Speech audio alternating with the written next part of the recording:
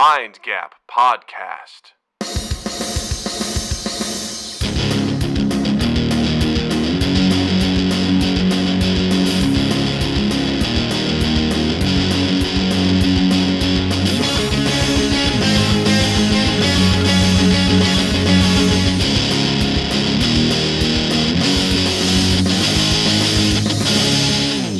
Hey everybody, welcome to Mind Gap Podcast. I'm Doug. I'm Justin, and Doug, if you were a fruit, which one would you be and why? Ooh, I'd be a banana. So you could eat me slowly on the big screen as you try to psych out your opponent in a tennis match while Zendaya looks on in a credulous love triangle, a sultry one that gets you hot and steamy, not just because it's hot outside and you're playing tennis, because there's sexual tension. Ooh. That or a papaya. How about you, Justin? Man, I've used my soundboard so little I don't even remember where shit is now. I'm just gonna close my soundboard out. It's useless to me now. How about me? Look, your answer. I don't know if there's even an honest answer from me could top that. That is a well thought out, extremely erotic answer from you. Yeah, and I thank you for that. You're welcome. For the record, did you say mango or papaya? I said papaya as a second. Papaya. Okay. I've been eating a lot of mango recently, so that's why I heard mango. Yeah. Has your pee turned color? Is it supposed to? With high mango content, yeah. Has it at least smelled different? I didn't know that. No, that's asparagus, right? No, it's also mangoes. Really? Yeah. What if you eat a lot of asparagus and mangoes together? Ooh, that's crazy, because you get like whatever the asparagus smells like, plus there's like a scent of like rosemary from the mango. There is kind of like an earthy, herby taste to a mango. I haven't been able to put my finger on it, but rosemary, I think that might be it. I think it's a bit of rosemary and a bit of mint. That might be it. Yes, absolutely. Because I haven't had mango in a long time. The tannins are there too, you know. And then, is that a fact? Yeah. Mm-hmm, yeah. They linger on the palate. They do. They linger on the pea palate. The pea palate. I'll say this: asparagus ain't no fucking around with that. No. When you like that, the joke, you know, you've seen it in movies that like it's very real. That is hyper real. Well, last summer.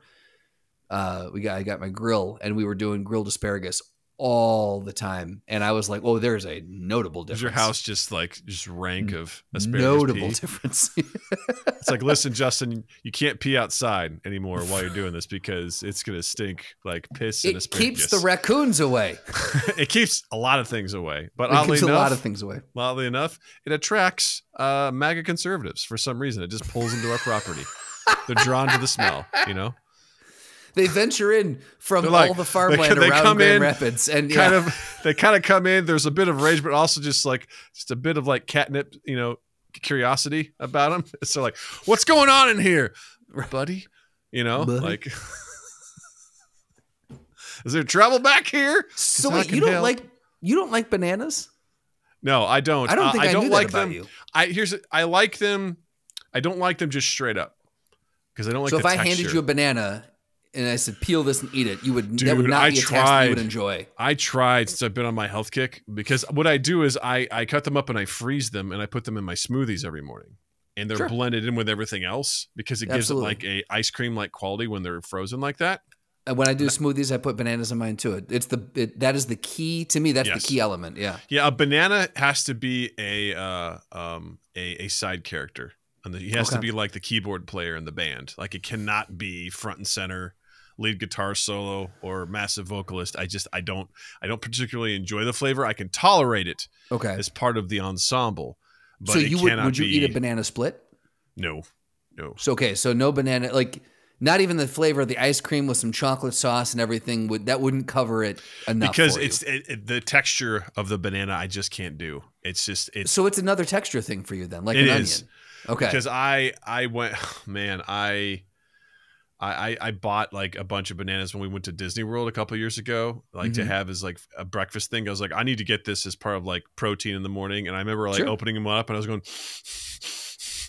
I just tried to like just chop my way through it. I got about a third of the way through, and I was like, I can't do it. I can't do it.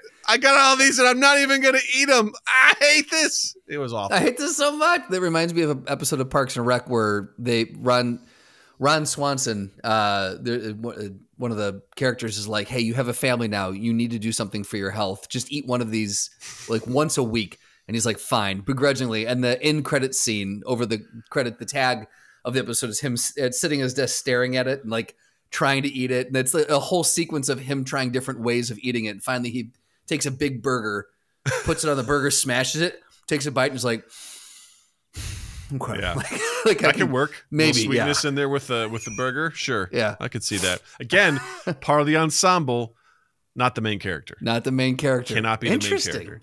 Okay, I'm learning all these years knowing you, and I'm still learning things about you. I'm still learning things about myself, Justin. You know, I didn't realize that bananas could register the stuff is stupid, stuff is dumb. Doug hates stuff. I think you're out of line playing that because I don't hate bananas.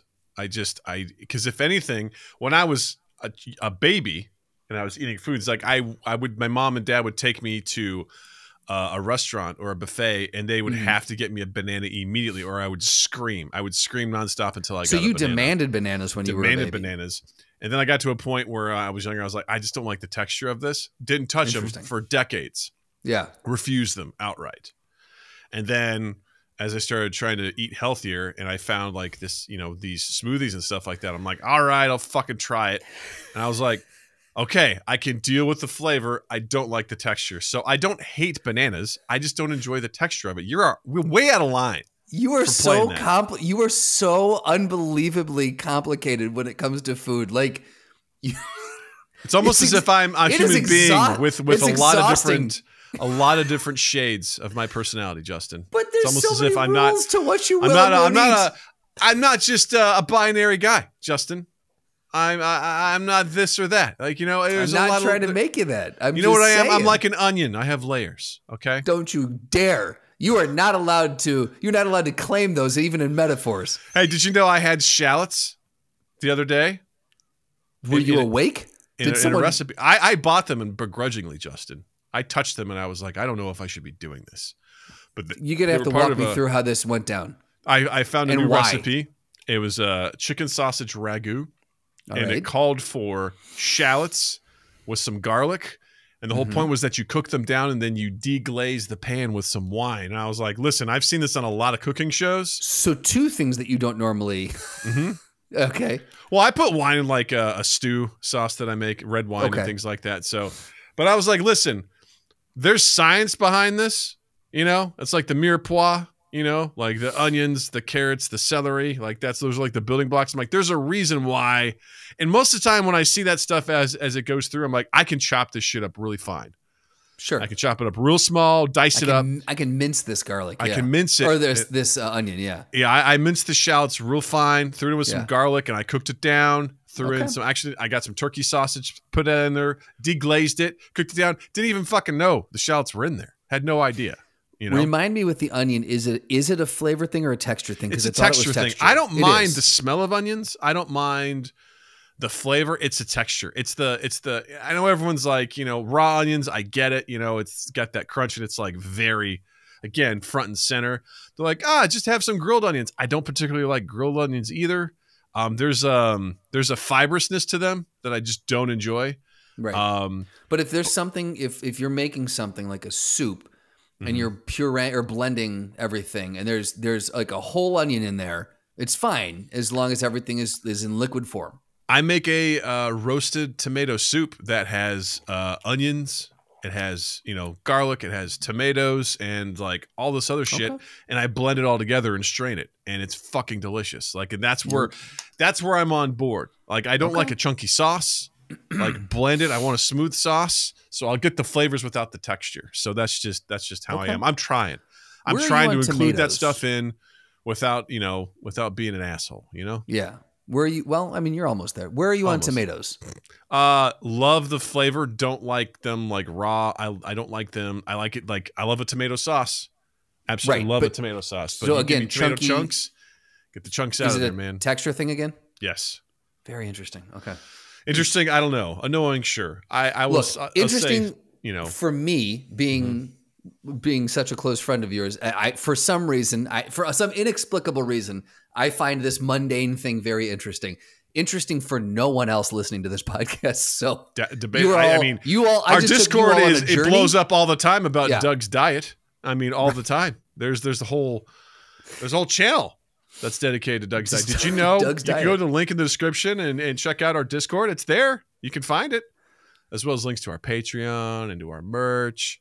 And also, we post these videos. If you're listening, good for you. Fucking thank you. Thank you for your patronage. And you can also check us out on YouTube as well. YouTube.com/MindGapPodcast. We post our episodes there and all sorts of other shit. So, you know, while you're there, do us a favor, hit the like button, hit the subscribe button, and we'll fucking love you forever. And hop in the Discord and chat with us. We'd love to hear from you. Every single one of you. I want to hear you. Say it. I want to hear your words. I want to read your words. Let us know, what fruit would you want to be and why? Yeah, what fruit would you want inside of you? Right now, it would be an orange for me. Okay, why? I take it back. Watermelon. I'm in a watermelon phase. Beth just bought one for the first one of the season, and I'm like, I told her, I said, we need to make this a watermelon summer because I dig them. So right now, it'd be watermelon. Every summer should be a watermelon summer, as far as I'm concerned. 100%. Yeah. Okay. Here we go. Good. Oh shit! I should probably have this pulled up, huh? All right. The sponsor's not going to be happy. Oh, my bad, sponsor. Are you tired of mundane hobbies? Ready to add a dash of danger to your leisure time? Introducing Quentin's Animal Escape House. In this 90-minute waking nightmare, you'll be locked in an abandoned Victorian home with no working lights and dozens of feral animals who have all been equipped with knives. How do animals wield knives, you ask? That's a fantastic question, but we'd recommend spending less time asking questions and more time looking for a way out. Depending on your height and weight, you'll start off with either the attic or the basement, equipped only with a book of matches from a local Italian restaurant where everyone used to go to celebrate their grandparents' anniversary. Navigate your way through a labyrinth of darkened hallways and staircases that may or may not lead you right back to where you started, all while desperately trying to avoid any of our 5 varieties of wildcats who have previously been separated from their cubs. Find your way to the door, and you may be the first picture on our wall of fame. Visit Quentin'sAnimalEscapeHouse.com to reserve your spot now. And as an added bonus, if you enter the code MindGap at checkout, you'll receive a small air horn which you can try using during your attempted escape. Fair warning, our resident brown bear hates loud noises. Quentin's Animal Escape House. Escape into fun. Ha-cha-cha-cha. You ever done an escape house, Doug? I've done an escape room. Experience. Have you? You did one of those? Yeah, I've done a couple of them. One of them, the first one I did, was pretty depressing. It was. Wait, why? It was a Sherlock Holmes one. Okay. So it's like, great. Do you want to feel stupid in this one room? Because so they made it really, really tough. It was like the intermediate one, but it was like a whole bunch of stuff that I didn't particularly enjoy. Now, I did another one that was like an escape from a prison, which was super cool. That's and fun. Had multiple phased rooms to it and things like that. Did you start out like in a cell? Yeah, like we started out in cells. That's fun. Okay. Which was really, really cool. So I think that kind of stuff is really, really fun. And as much as I hate to use this phrase as a good team building experience, it really is. I did that one for work, and it was actually surprisingly fun. So I've never done one, but I feel like I would enjoy it.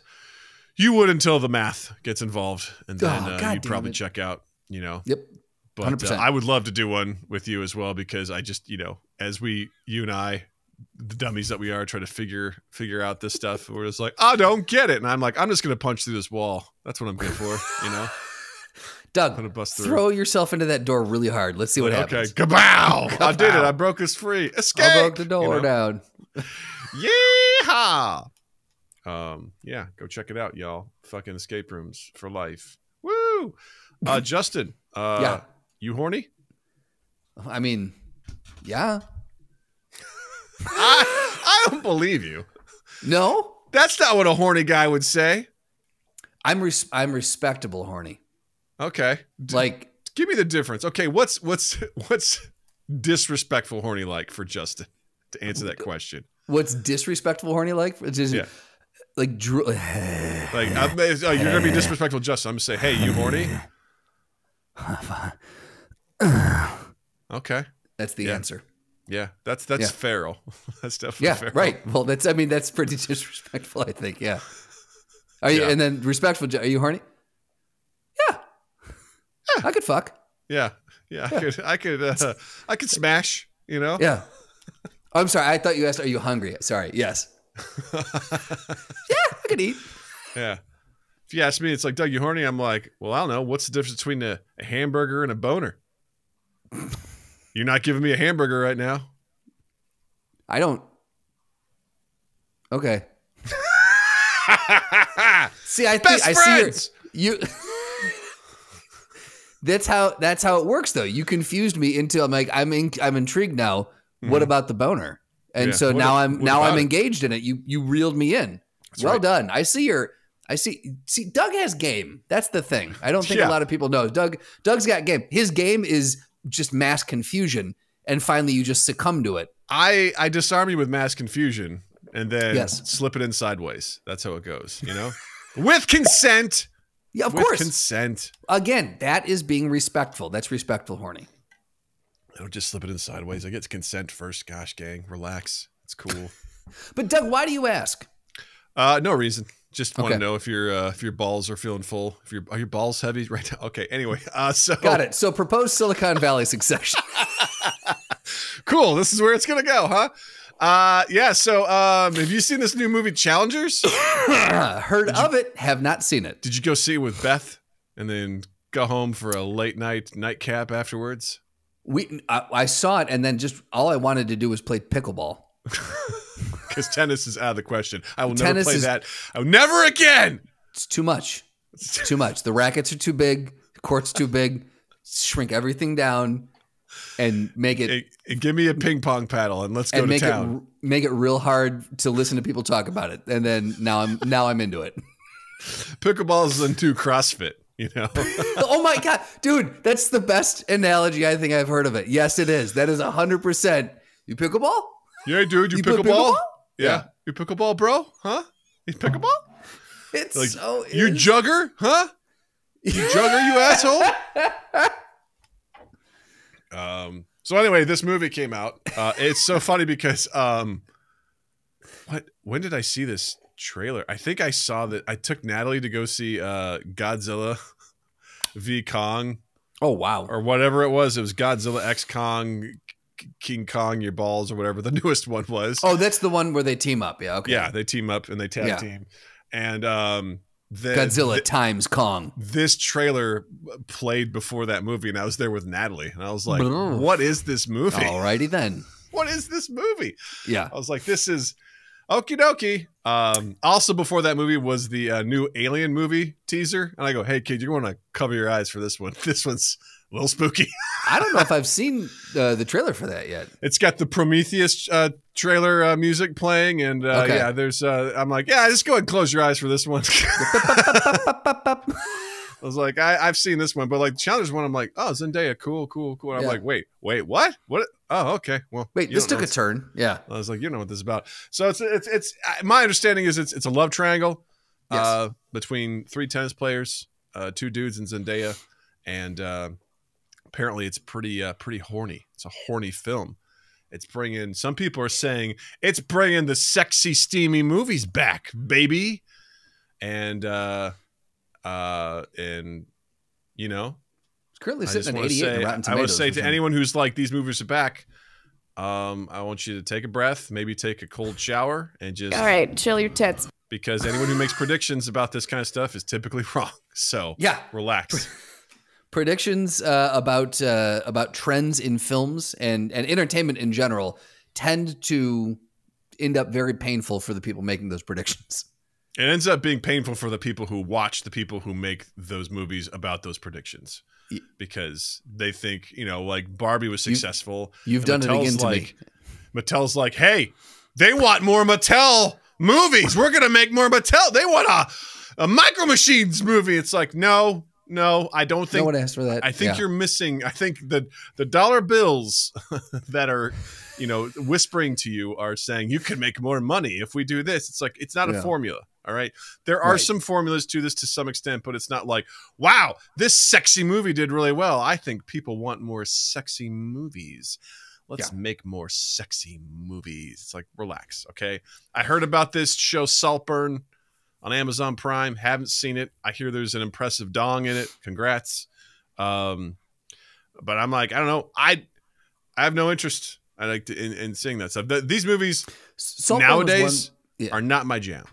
Yeah. Saltburn was one that I actually do. I want to see that film because I steered clear of it originally because of the same thing. I'm like, it's just going to be like the whole draw to it is how sexualized can we, like, I didn't think initially, I did not think it had any substance to it. And I was proved, after speaking to many people and reading a bunch of reviews, was proved very wrong. So I feel like I do want to see this film because I have heard nothing but high praise for it.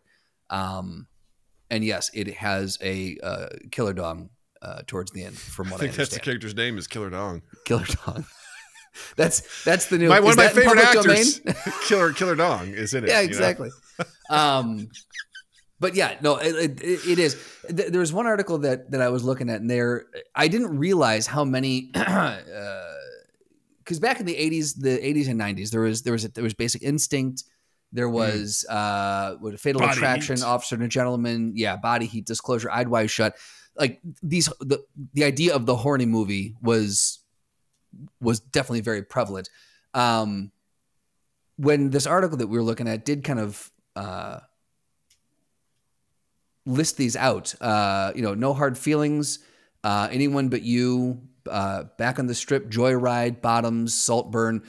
There's more than I realized have been coming out. But I think to say that this trend is back, I think is jumping the gun a little bit. I don't know that we can say that the trend of horny movies is back, because I think a lot of different reasons, but I think chiefly among them, I don't think that's how people get their kicks anymore. I don't think that's not why a lot of people go to the cinema anymore, because sex is so widely, available just on the internet by itself, it's just like out there, and freely available. And in a time where, porn was, kind of tucked away in those dark corners of, the towns, the sticky floored stores fronts, where you get your magazines and your movie rentals and things like that, where it was kind of hush hush and wasn't out and about. You can compare that to which is funny because there's a whole article that this feller Stephen Follows put together where he is an article called "Why is Sex in Movies Declining?" and he essentially breaks down a whole bunch of data about what has declined as far as sex, why he thinks it may have declined, and shows a bunch of information. And there's a couple of really great things. One was changes in audience taste, meaning that the younger generations, basically they look at sexuality differently than older generations. Yeah. And I've heard that Gen Z, as like you said, as an entire generation, has shifted away from that hypersexualized anything. It's one of the least sexually charged generations from different articles that I have seen. Yeah, and there's cultural norms, right? How do you approach sex? The idea of consent is a big deal. You've got, after the Me Too movement, I mean, that was a huge right. there was a huge shift, and there's another statistic in here talking about the role of the intimacy coordinator on set, and just how that has blown up. Pre-2000s, it was near 0% of any movies had that. 2020, it started to rise, and by 2023, 2% of action movies had at least one intimacy coordinator. Of live action movies had an intimacy coordinator on set. It is wildly becoming a standard in the film industry now. And a lot of those people advocate for why do we the job of the intimacy coordinator is to sit there and advocate for safety. First and foremost is safety and comfort of the actors. Do you feel safe in what you're doing? Do you feel coerced into doing something you're not willing to do? You know, and keeping everyone on set safe, and that.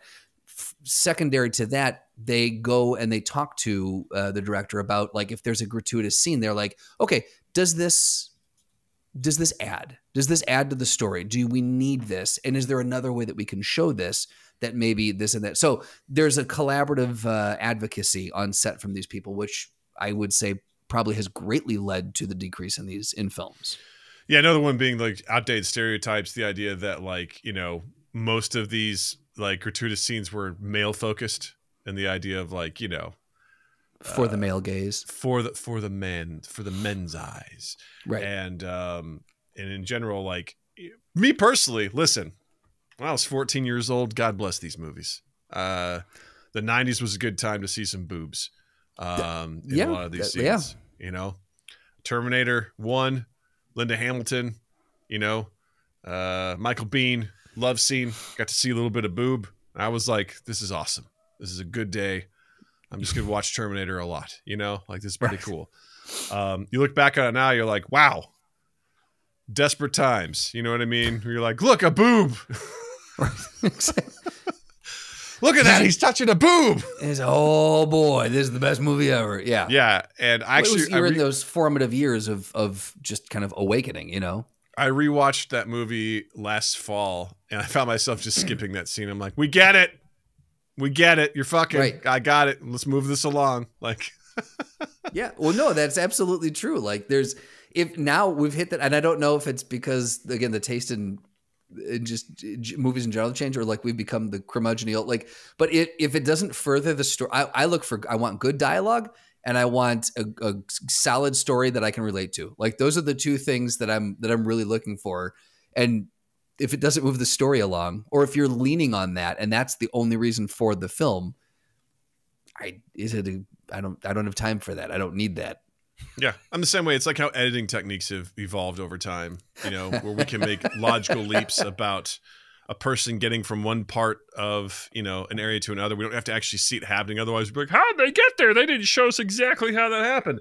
I could see two people embrace, kiss each other passionately. A shirt comes off, and then we fade to black. Right. We understand what's happening. You know, I don't need to see, you know, slowly with as like sexy saxophone plays, and we see the panties coming off or whatever. And what, I mean, they even spoofed that stuff back in the 90s. What was that? There was a spoof movie. I think it was called, was it Loaded Weapon 1? Oh, all those kind of like, it was, it was a National Lampoon's film, and it basically made fun of Lethal Weapon. And they even had a scene in that was making fun of Lethal Weapon, where Emilio Estevez is like walking in the moonlight, and you see his ass, and he's like, what are you doing? He's like, oh, nothing. Just taking a naked stroll in the night, you know, just like as he's going, like, apparently there's a scene where you see Mel Gibson's ass in Lethal Weapon. It's like, why are we doing this? Like, why is this here? It's apparent what's going on here. Like, this doesn't add anything. This is, those are the things that I think frustrating, is when it's almost as if the filmmakers are like, guys, ladies, you get it? Yeah, you get it. It's like a bad cameo, or, you know, something like that, where you're like, okay, fucking relax. It embodies the word gratuitous. Like, it's there for the sake of being there, and for no other reason to move the story forward. Yeah. So, I find it fascinating that this is the case, and I don't care if these movies come back. Doesn't bother me at all or anything like that. It's not my cup of tea. As long as the story stays the main focus. Like, if it's a good story, like, again, I misjudged Saltburn. Like, I haven't seen it yet, but from everything that I've heard, I misjudged it as being one of these gratuitous, you know, but apparently the story is really fucking solid. Paired that with the performances, and you got a movie that works. And I'm going to assume the same thing for Challengers. I don't know that I'm the primary demographic to go see Challengers. I don't think I'm the eyeballs that they're chasing. But, you know, again, if it comes to streaming, I may check it out. But it's one of those, like, as long as if Hollywood wants to get horny again, if the people making these predictions are in fact right, all I hope is that the story doesn't suffer in order to bring back the centralizing, the sensual scenes. Right, because there are movies where like sex is almost integral to the story in the way that it's portrayed, Sure. and I talked to you, in our production meeting about the movie History of Violence. There's uncomfortably long sex scenes in that movie. There's 2 in particular, but they are very different from each other early on in the film versus later in the film, and it reflects the relationship between the characters. One is very loving and very titillating. The other one is like angry, and it reflects sort of like the relationship between the 2 characters. And I was like looking back on it, I'm like, actually, that's kind of interesting, and it's sort of reflecting on the relationship, that the progression that this is taking place. But if it's just like, hey, here's some butts, and whatever, I'm like, all right, okay, let's. I don't need that. And again, this movie wasn't made for me, and that's fine. Like I've gotten better with my time where I'm like, oh right, this isn't made for Doug. This is made for somebody else, and that's okay. I'm happy that there's movies out there for other people. But I saw this trailer, and I'm like, I couldn't be less interested in seeing this film. Like nothing about this entices me. This seems just not 100% not my movie. So, but it's sitting at 80% on Rotten Tomatoes. So there has to be something in the movie that is not, at least for us, that is not communicated in the trailer. Like, I'm that assuming happens Zendaya sometimes. Fucking rocks it, because she's an incredible actor. Like I think stellar. Yeah, she's just beyond amazing. So obviously, I think she probably has a big thing to do with that. I think almost anything she's in is excellent because she's just so fucking good at what she does. Yeah. So I'm sure that has a lot to do with it. But like, these other things, I'm like, I don't know. It's just not something I'm into, because personally, I've got the internet. If I want to see something, I guess the only upside is like maybe I'll get to see celebrity boobs. You know what I mean? Like, and celebrity butts. Like that's why if there's like a leak, someone hacks someone's phone and like, oh, I can see this person's actual body in the nude. It's forbidden fruit, and people go crazy for it. Versus like, well, there's this chick who's doing wild stuff in this chat room. You can go over there. Like, yeah, but that's not Zendaya. You know what I mean? Like people are like, where can I find her boobs? So there is something that's kind of like exciting about that to some degree, I'm sure. Yeah, yes.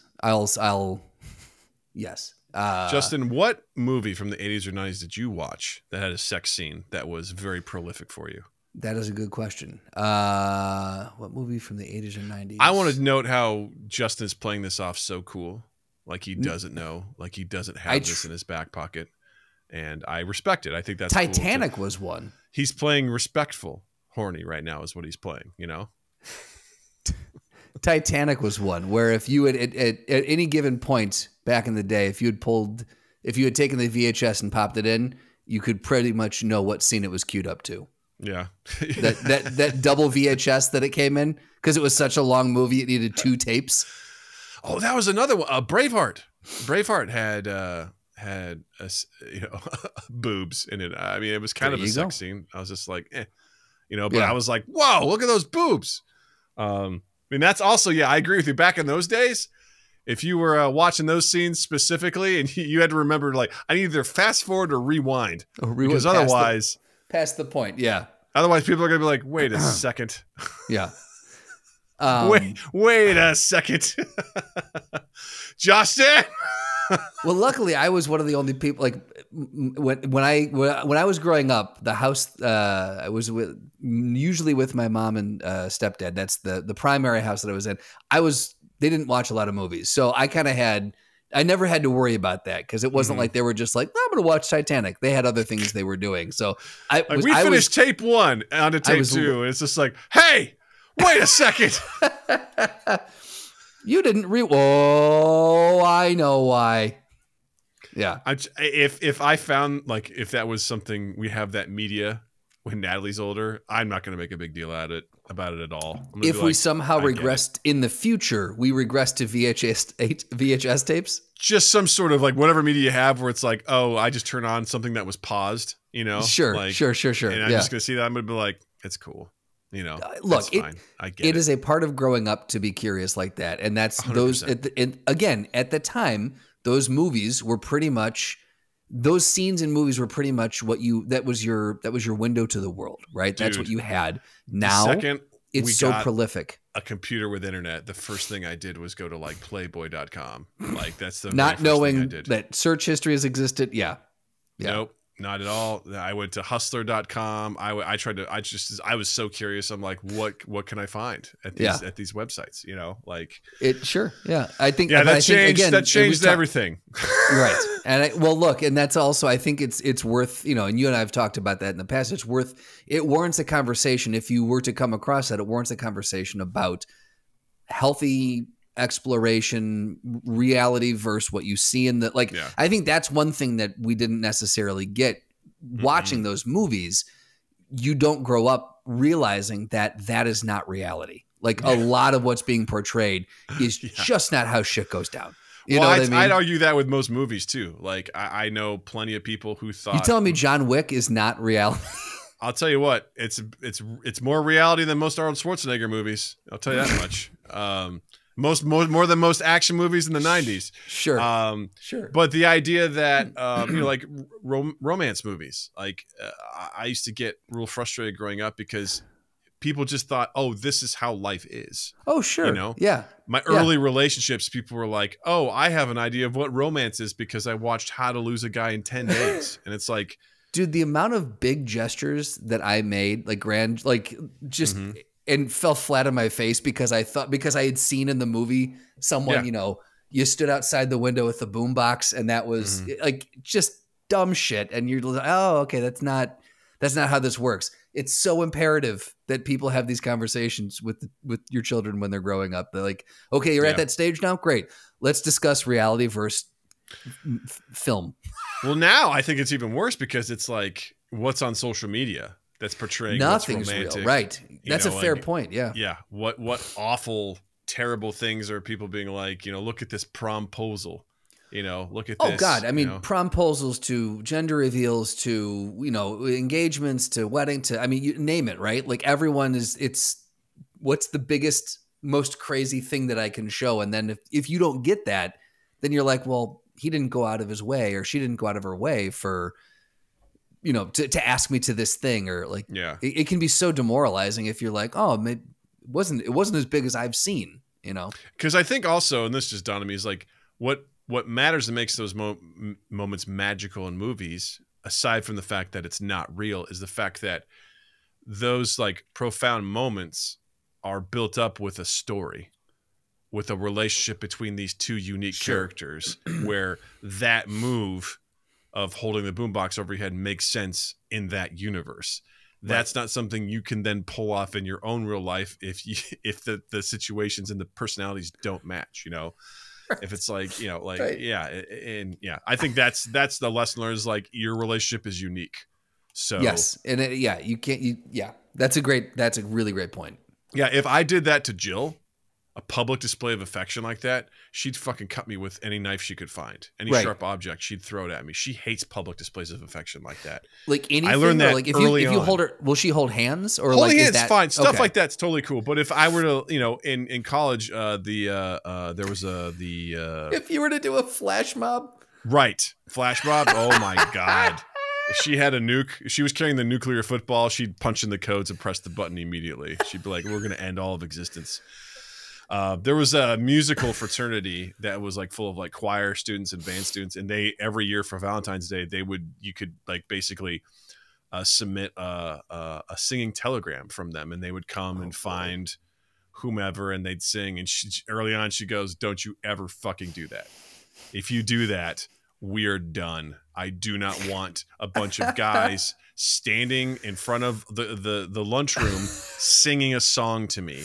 Right. I would hate every second of that. Please don't do that. And I was like, noted. 1% of me was like, I wonder how much she'd hate it. You know, and I really wanted to maybe push that button, but I never did because I'm like, I get it. That'd probably be a nightmare if we did that. So yeah, like, so that's a perfect example of like me standing outside of her window with a boombox. She'd be like, what the fuck are you doing? Turn that off. Like, don't do that. Do you remember when we wanted to do, I think we were at assignment desk. We were trying to plan out the failed proposal flash mob. Do you remember this? I think so. It was right at the time when flash mobs were kind of at their peak. And I don't remember if it was for the comedy troupe thing that we were trying to pull together or what, but it was the idea was that we were going to get in Millennium Park, we were going to have this guy and this girl by the bean. We're going to have them. He was going to get down on one knee and do this big thing. And then we were going to have dancers come in and we were going to have it was going to be a whole giant thing that he quote unquote put together. And then she was going to just turn it flat out, turn it down and walk away. And then he would be left standing there with all these these dancers who just got done with their arms up and they're huffing and there's a sign out there and then just watching the awkwardness of the crowd. And at the time, again, saying it now, it's just that great. And then what? But at the time we thought this was the peak of this is going to go so viral. Well, also at that time, I mean, the thing is we've seen from the internet now and social media, failed public proposals. We've seen it at basketball games. It's not, it's not unique now. It's totally something we've seen because of the success of social media. At the time, I don't know, was it a really unique idea? I don't know, probably not. But at this, it was at least more fresh than than the Harlem Shake. Us doing the Harlem Shake with a 3-person office. Yeah, right. Wow, a whole lot changed in that scene from one cut to the other.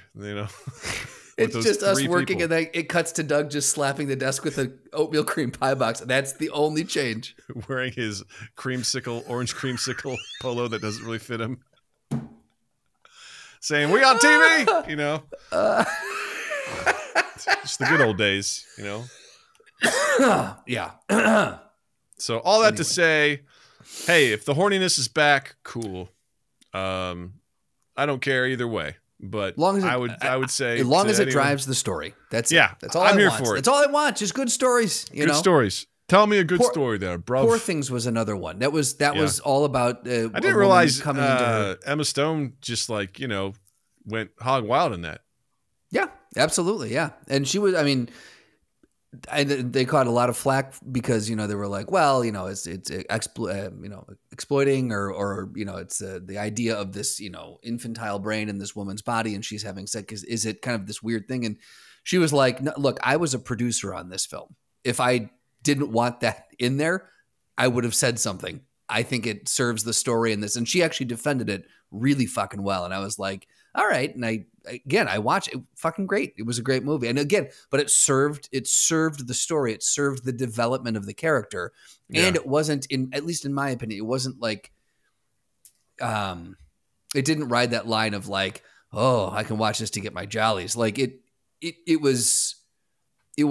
were sex scenes, but it wasn't anything overtly oh yeah, That's actually a good question. Are there any sex scenes in movies or TV shows where you feel yourself aroused? I don't find that very much anymore. Maybe historically, it's because my dick is dying, sure, yes, but I can't pick one out.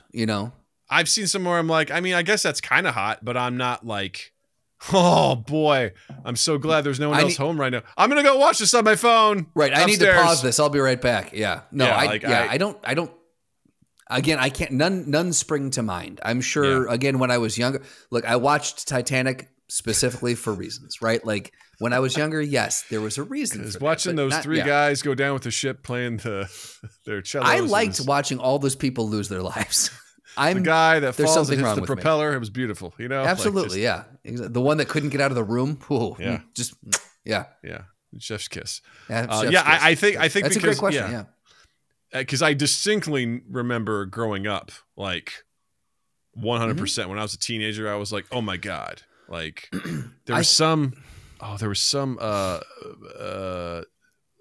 parody movie that had Tia Carrere in it, and she just she had her she was trying to distract a guy by putting her leg up on a stool and show her leg, and I got super oh my god. Just from that, when I was a teenager, he was like, oh boy. I was like, oh my god, this woman's amazingly hot. And then, as an adult now, I'm just I don't. Maybe it's just because you've seen stuff. I don't know. Well, when you're younger, I think that is. Tell me it was Jury Duty. I don't think it was Jury Duty. I was just looking through her list of movies here, and I was like, I didn't remember she was in Jury. What a movie. Was it in Aloha Scooby Doo? No. Okay. I don't think it was in Aloha Scooby Doo. Yeah, I think I was going to say, I think a lot of that too is because of being desensitized. I think not only because of our age and how much media we consume and this and that. I think that is a thing for us, but I think in general people are consuming so much, and there is so much just more blatant hardcore things out there, from sex to violence to just people be like, name it. There's everything is amped up so much now, and it's so accessible. I think there's a general desensitization to just everything anymore. Well, yeah, I think also it's just when I was younger, it was the imagining this thing that I hadn't experienced yet. So, well, right. I think that it speaks back to you're desensitized to it now, where it's like it takes more and more to trigger the same thoughts or the same feelings. And that could be about anything. Like, look how far we've come. When we were younger, how much like a violent movie would affect us, or a scary movie would affect us. And now you watch it and you're just like, cool. Whatever. It's, I think all of that, no matter what category you're putting out there, I think that the older you get, the more that you consume, but also the proliferation of just content now is just desensitizing as a culture. Yeah.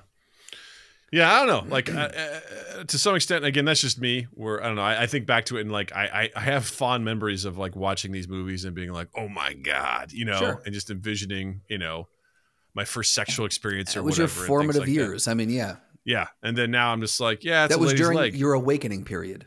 Yeah, it's like, yeah, hey, the lady's got nice legs, but I'm gonna survive the rest of the day. I'll be okay.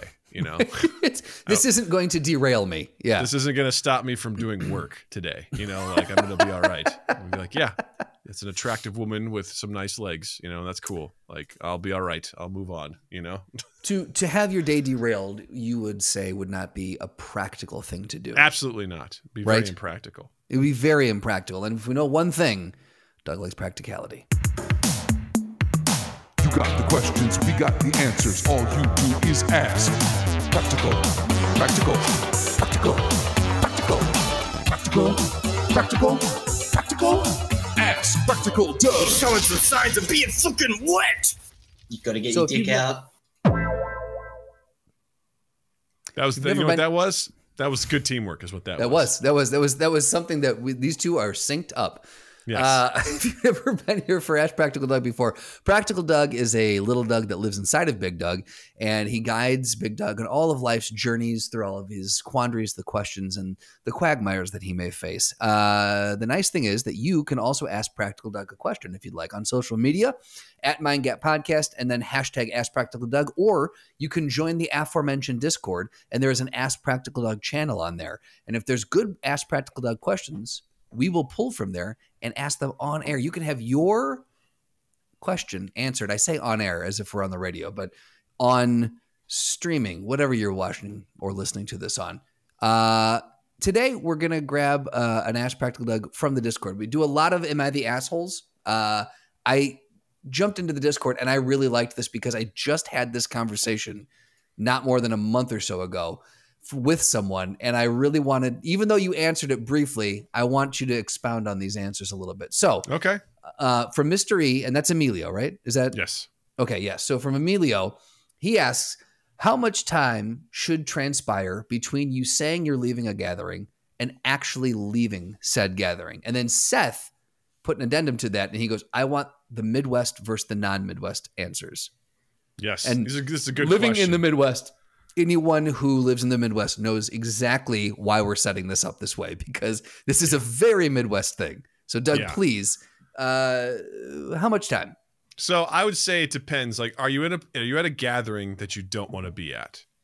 Because if that's the case, it can be very quick. You can basically be like, who's the main person I need to talk to, or is there anyone that I need to? Can I just Irish goodbye this, and say I'm going to the bathroom and then just leave and never, never come back. Is this a place that's like, you know, you're having a really good time and it's like a wedding for like your best friend or a sibling that you like? I have to like qualify that, I feel like, these days. And you're like, oh yeah, I'm going to call in for the night. So you want to go and, you know, go say goodbye to everyone and things like that. So that might be a little bit longer. That may be like a 10 to 15 minute, like sort of like work the room. Sure. And see your way out. Midwest goodbyes. Boy, I've been a part of those. Yep. I'd say I put in the Discord, extend it by 100 to 200% of what your classic thing is, because a lot of that turns into, you know, slapping the leg going, well, you know, and then you just keep talking. Those you know, moves that everyone knows. Yeah. And you start to like, you make it to the door, but then you're still caught up in conversation. You're leaning against the door, you know, to leave. And then like you walk out and then you're still talking just outside the door. And then maybe it continues over to your car. Well, and, you know, and heaven forbid that there's been food, because you'll end up, you'll be sitting, but then you'll go to the kitchen. Like you're taking plates to the kitchen and then you talk in the kitchen, and then maybe there's some leftovers that you're taking home, or you're. Well, that's the thing, is like maybe before you go, someone's like, wait, do you want some of the leftovers? Then you get pulled into the kitchen as they're filling you up with leftovers to take with you. Absolutely. And you're like, son of a bitch. And then if it's winter time, you've got the donning of the winter garb, right? So it's the boots, the coats, the hats, the scarves, the gloves, like all of that. And through the process, you might put the boots on, and then you stand a little bit and you're like, wait, where were the coats? I'll go get them. And you get the coat, and then it's like, okay, now a little bit more. Yeah. Yeah. These days, my exits are pretty quick. I don't. Do you have a way that you do it? Have you cracked a code on it? Well, for me, if it's like visiting family, Jill's family, because my family and I don't hang out, which doesn't happen on. Yeah. What I do for them is like, while Jill is sort of like, you know, doing her goodbyes, I load up the car and I get everything loaded. That's a pro move. All that sort of stuff so that we're ready to go. So then when I come back in, I'm like, cool, well, we're ready to go now. So it doesn't delay it anymore. You know, like I've done the work to get us where we need to go. And usually Jill and I are aligned. She's like, once you go ahead and start loading up the car, I'm like, I'm on it. Boom, boom, boom. I take care of everything. I come in, I'm like, we're good to go. Yeah. Vamonos, you know, let's beat it. You know, if I'm by myself, whew, boy, it's really easy for me to cut and run. Like, really? If I'm at a work event or something, because I'm just like, cool, I don't want to be here anymore. All right, later. And I bolt. Do you say goodbye to everyone? Or do you just say goodbye to people in the vicinity? Like, yeah. Thankfully, like at the last work retreat that we did, they were very much normalizing like, hey, you can leave at any time from any of these things. And that's love totally that, cool. by the way. And I loved it because we went to a baseball game and I was like, I don't really want to go to this baseball game. This doesn't interest me at all, because all I can think about is how much of a pain in the ass it's going to be to get out of the game later. Yeah. Because I'm like, all right, how long do I stay? And then I got to leave. And then my stuff is locked up in this fucking bus. And I got to go find the bus. And I got to get my stuff out. And then I got to call a fucking Uber. And I have to pick a time that's not like the end of the game when everyone's trying to get out of there, because then it's be super fucking difficult to get an Uber and then get home. And we had done stuff all day. We had some food at this place. It was like at a brewery across the street. And they put us in this space, and it was so fucking loud, Justin. It was cacophonous. The acoustics were deafening. And like I was eating and I was just miserable. I felt myself just like sweating because it was like so much stimulation. And I was trying to talk to some other people on my team. And one of them literally just put her plate down. She goes, cool, I've met my limit. I'm going home. I'm leaving. I'm like, you know what? I'm not going to be very far behind you. That's great. And shortly thereafter, fantastic. Like I saw my boss and she was doing the same thing. I was like, I'm going. I'm not even going to get to the game. Like, I'm out of here. Like, I got my stuff and I'm leaving. Yeah. I want to go home. I love the fact that they didn't make it weird though. Like there are so many times you've been at something where you try to pay, oh, you're going, and you get that guilt trip. It's lovely that team allowed the space for that to happen. That's really healthy. They understand that my team in particular, we are all introverts. So, some people may be like, Doug, you're not an introvert. I am, in meaning that I expend a lot of energy to be social. And then once that energy runs out, I'm like, I gotta fucking go. Like, I'm done. Right. Like, I don't feed off of that energy. I can to some degree, but in most of the situations, I'm looking for the exit, man. I'm like, how do I get out of here? Like, I want to go now. Yeah. When I don't have anyone else at my side, oh boy, I go into survival mode. I'm fucking, I am one of those, I can't think of anyone's name, like those survivalists. I'm just like, cool. Oh, like Bear Grylls. I cut away from the herd and I go for the exit and I leave and I grab an Uber and I'm like, deuces, and I'm out of there. I don't. Yeah. It's easy for me to be like, fuck this shit, I'm out. I'm sorry. I meant fuck this shit, I'm out. Yeah. So I didn't know we had a sound drop for that. That's fantastic. Sure do. Yeah. Great. Yeah, I used to think it was just my family when I was younger, because like we would get on both sides. I never understood it. We'd like, we're ready to go, and we would do that sequence of migrating as a pack, room to room, and still talking by the door and out to the. And I was like, and as a kid, I would get so bored. I'm like, oh my god, what are we fucking doing? Because I didn't have anything to say.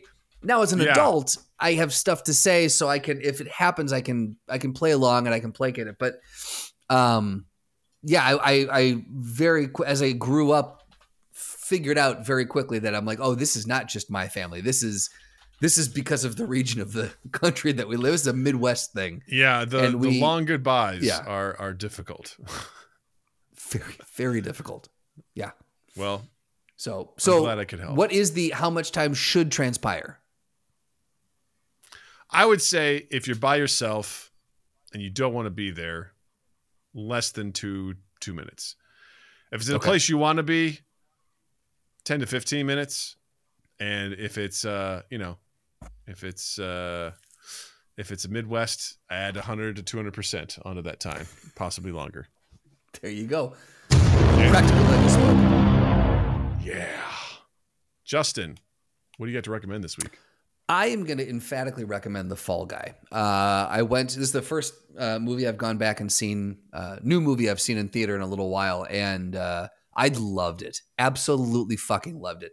I think in talking with someone, I said, look, is it like Schindler's List? Is it going to make you go, whoa, that really hit deep? No, but it is everything that's fun about movies. Every single thing that is fun about movies is in this. And it's just, Ryan Gosling he's having a moment. I think he's very similar to when Ryan Reynolds started to do Deadpool and Maximum Effort Marketing. And like, he found his pocket and like, he just can't miss. He's batting 1,000 now. I feel like Gosling he's always been an incredible actor, but he's having a different moment right now. It's like the era of Gosling where, again, it was such a pleasure to watch. I stayed until the end of the credits. I was the last one in the theater, and I just had this smile on my face. And in my internal monologue, I'm like, I love movies. This is just fun. I want whatever that was. I want to live in that. It was so fucking cool. It's about filmmakers making a film too. So it's a little, tongue in cheek nod to that industry. So you get a little behind the scenes look. Emily Blunt is she's having a moment too right now with Oppenheimer and then this. And so it's a great cast, a really fun thing. And it's just everything that makes movies fun to watch. So I would really recommend The Fall Guy. Nice. Doug, what do you got? I'm going to recommend the We're Here to Help podcast with Gareth Reynolds and Jake Johnson. Okay. You may know Jake Johnson from New Girl and, Into the Spider-Verse, Across the Spider-Verse, and a slew of other things. Tremendous improviser. Very funny guy. Gareth Reynolds, also comedian, improviser, very funny. They essentially literally take calls from people and they give them advice. A lot of it's crazy advice. And they just basically try to help people with their problems. And it's so entertaining. If you want to try it out, I recommend episode 75. It's You Are the Danger is what it's called. And that's a great one because what they'll do is they oftentimes will take calls from people and they'll say, hey, do us a favor, give us a follow-up call to let us know how this goes. You get the initial call and you also get the follow-up in that same episode. Oh, and beautiful. Jake Johnson just does a wonderful job of just like, I don't know, man. I don't want to spoil it for anybody, but it's very, very funny, like what he does in that. And the two of them, the banter between Jake and Gareth is very funny. They give each other shit a lot, and it's very funny to listen to them. So highly entertaining, fun stuff. It's become one of my new favorite podcasts out there that I really enjoy listening to. So I highly recommend it. I've seen clips of it on Instagram, and it always seems very funny. So I will, on this recommendation, I'll add it and check it out. You should. It's very good. So that's the show, gang. As always, please, if you're watching us on YouTube, youtube.com/MindGapPodcast, hit the like button, hit the subscribe button. If you've already done that, thank you so much. Thank you for listening.